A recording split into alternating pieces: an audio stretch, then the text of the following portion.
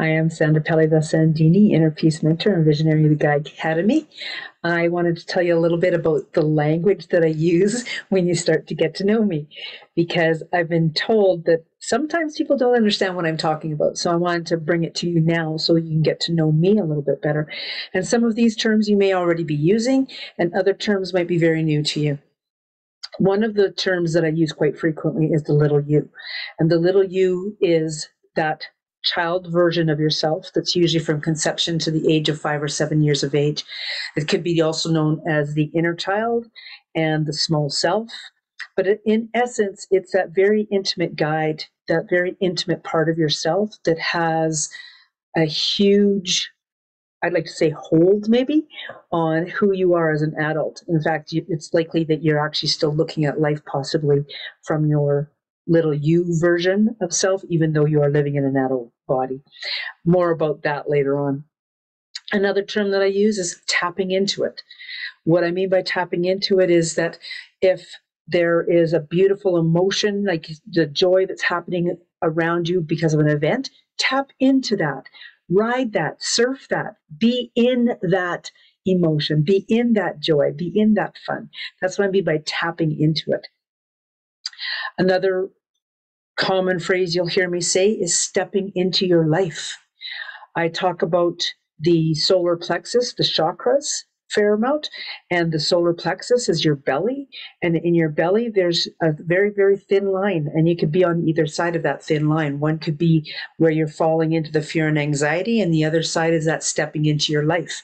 When you're stepping into your life, you are being proactive in the things that you are doing. I talk a lot about the I am statements and the power of them when we use positive things behind the word I am. Another phrase that I talk about is the energy of things. Everything is and let me say that again. Everything is energy. I'm energy, your energy, the computer's energy, animals are energy, leaves are energy. Everything has an energy to it. We talk about empaths as well. I believe truly that everybody is an empath. If that doesn't resonate with you, that's absolutely fine. I don't mind. I'm not going to judge you for that. I believe that everybody feels energy. That's why we are all empaths, because when you are empathic, you're feeling the energy of something.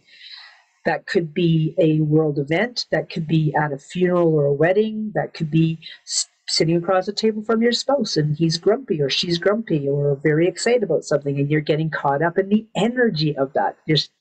You're living in that energy, you're feeling that energy. So that's what empath and energy is all about. You know, there's so many more as well, but at least that gives you a kind of like an indication of some of the things that you'll hear coming from me when I'm speaking or writing. As I said, little you is probably one of my favorite because I love doing this brain slide. So you know what? I think I'm going to leave you with the brain slide. So imagine this small version of yourself, the little you on the top of your head. Close your eyes. Imagine that small version of yourself, the little you is on the top of your head. Imagine there's a slide down into your heart space. And have that little you slide down the slide. Feel the woohoo.